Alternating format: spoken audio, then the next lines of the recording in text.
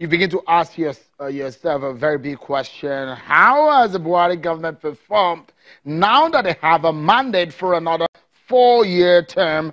Well, we've been setting our agenda and we told you to join the conversation. Let us know what Buhari must do, hashtag what Buhari must do, and hashtag second term agenda ahead of the 29 May 2019 inauguration, where the government has said that it will be a low-key celebration, but they will focus their energy in celebrating Democracy Day, which they've said will happen on the 12th of June.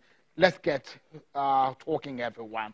Now, we'll be looking at what the Minister of Education said. He said, look, I take responsibility. We failed in the area of enrolling out-of-school children. And the Minister of Health, you heard what he said. What about the issues of economy? You heard what has happened. The GDP figures, growth was a slow one. The CBN also came out with an MPL after the MPC meeting. They did nothing. Nothing touched, everything remained. What other perspective? Is our economy better under Buhari government? Let's get talking, everyone. I have joining me Mr. Fasua, the presidential candidate and the national chairman of the All Nigeria Renewal Party, NRP, and also Mr. Akinsiju, is the chairman of the Buhari Media Organization. Thank you so much, gentlemen, for coming on tonight. How does this come to you, for example, Mr. Fasua? Because I looked at your manifesto in areas of health, and if you look at it, in fact, what the WHO, what the United Nations speak about on the issues of health and the global standard of the benchmark of what should be spent on health education, which in any climate, developmental indices relies on these basic sectors, education and health. The minister said, we failed on the enrollment of out-of-school children. How would you assess the Buhari government in the last 4 years in some of these key areas? Oh, well, thank you. You know, I think we've got to the point where, I mean, we're tired of lampooning. You know, I mean, most of the ministers will be honest to themselves and they will admit that they actually failed. But not only the ministers failed, even the citizens of this country, they failed.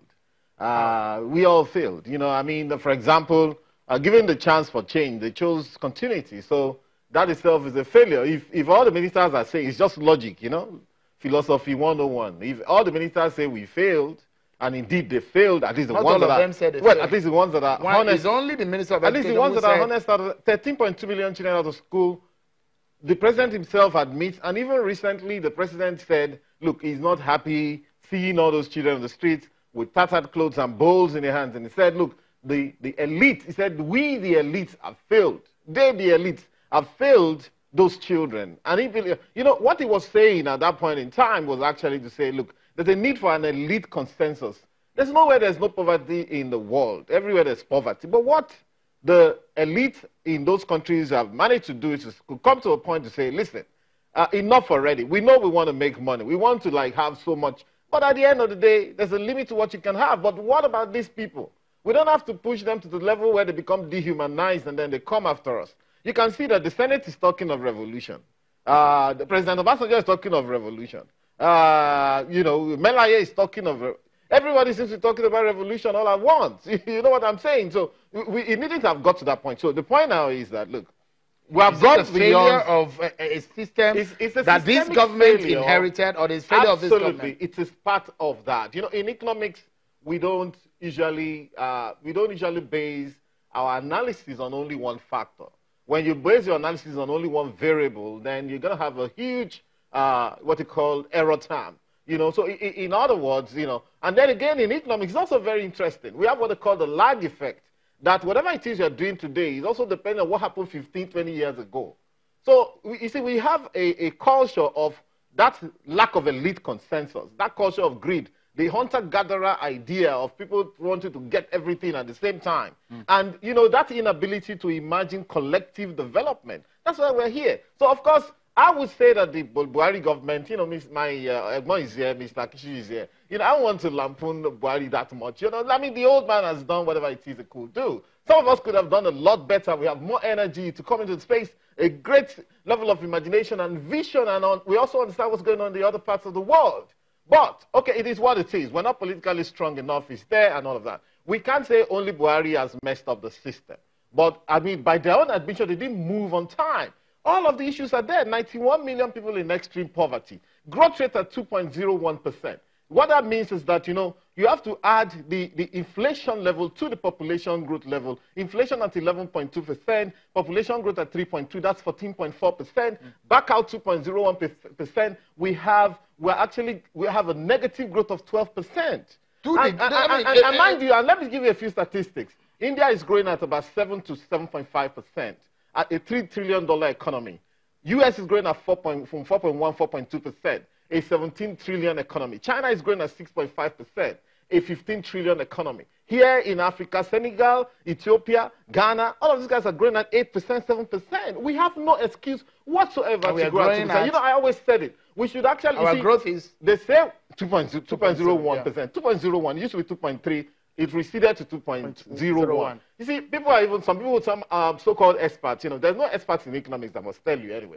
But people say, some experts, I read in the Punch today, that some experts say, oh, Nigeria is going back into recession. No.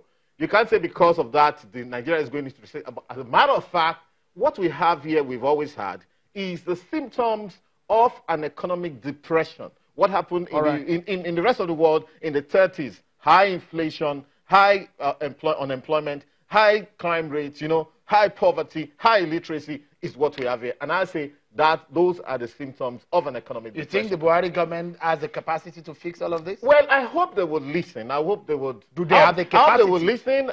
They can find the capacity.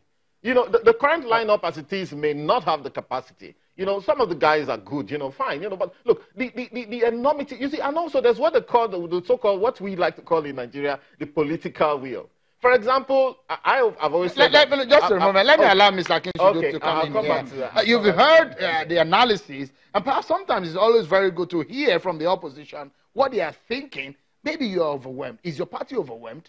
Definitely not. We have an environment that was not particularly structured. I mean, it's thankfully, Tope had also made mention of that. What you do in the past would always measure up to what you are doing in your present. What the present government is trying to do is to actually restructure the Nigerian economy, as it were. We were running a laissez-faire economy before. I tell people that we lacked ideological undercurrent for most of our economic policies coming into 2015.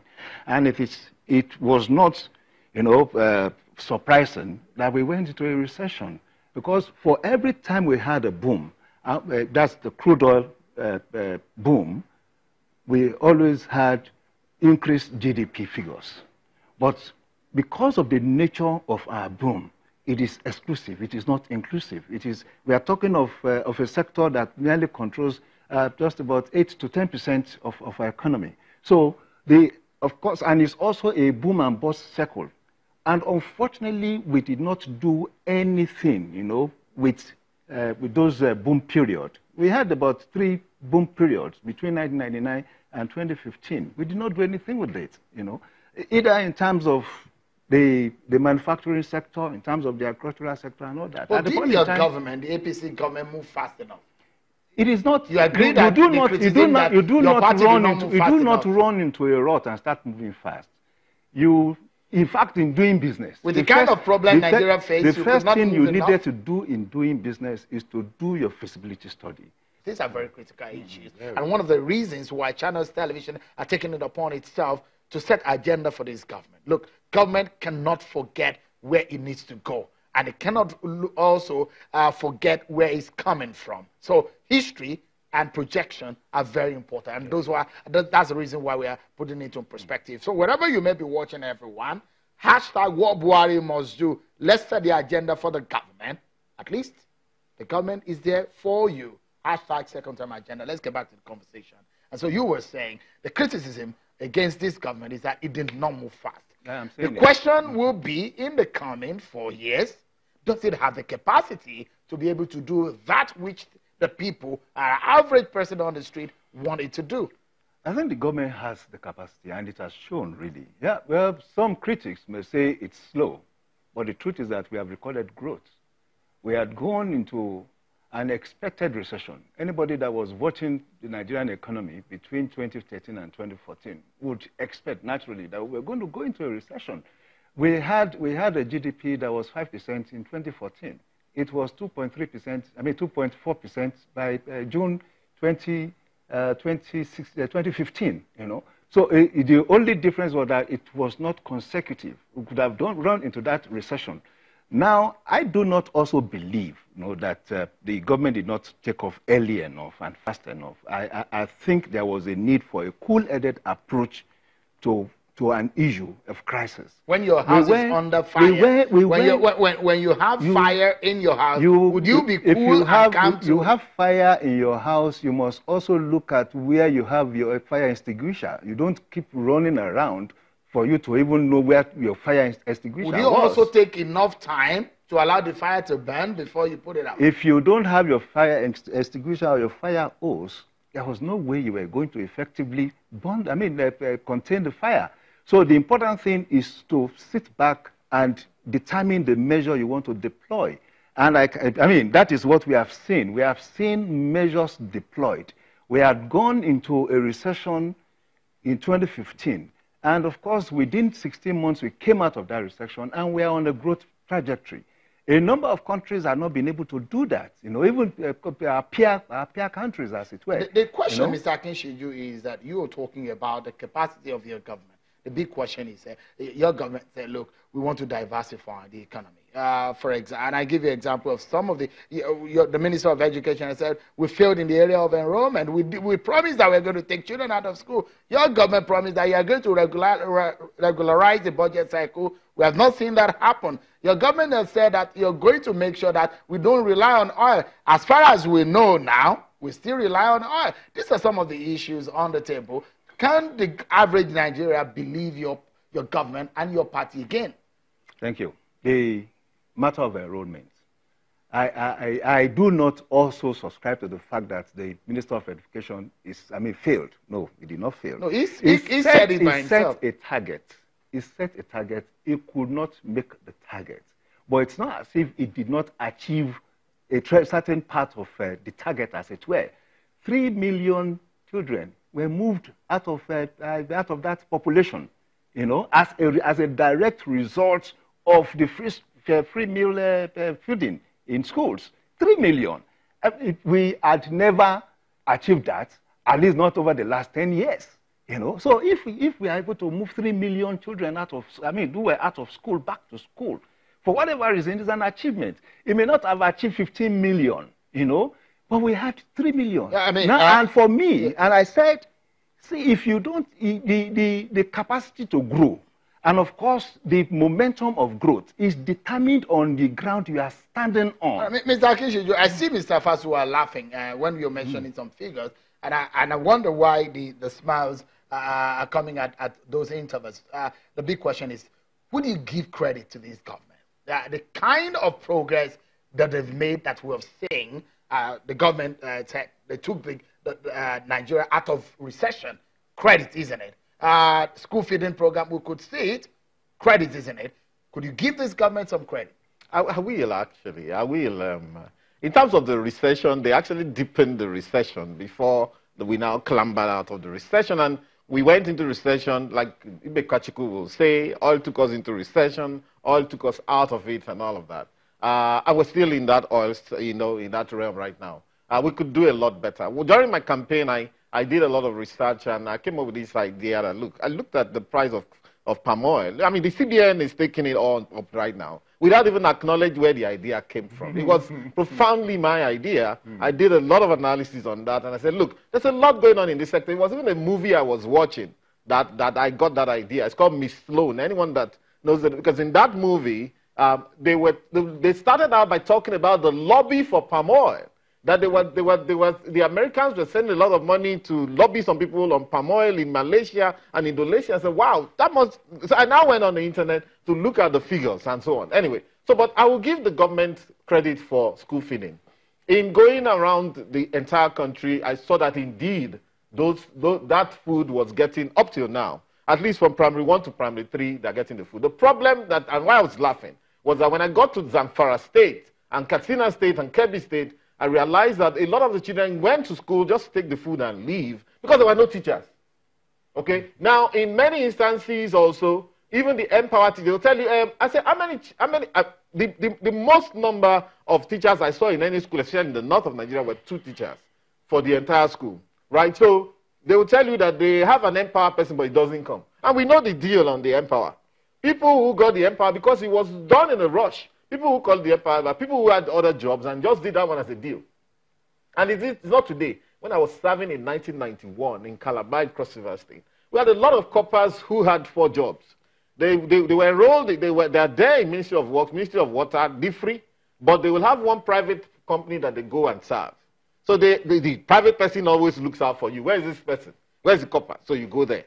But at the end of the month, you go through all these ministries and collect them. So what you do is you share the money. So you see, the point is also that, of course, no government is totally bad. On school feeding, the intention is good, but the implementation to ensure what they actually wanted is not just taking those students. We need to close now, but I'll put you on the spot. What actually do you think that this Buhari government can perform magic in the second term? I think I can only pray for them. The way things are going, I don't think so, but I can only pray for them. You see, like I said before, we've gone beyond the level of criticizing. We know that governance is not very easy to do. However, we can only wish them well. But from what we have seen so far, and the kind of hungry lions around him in their APC, they won't let that man succeed. Your final word from you. Final word. The magic is being performed already. You've accepted that we came out of a recession.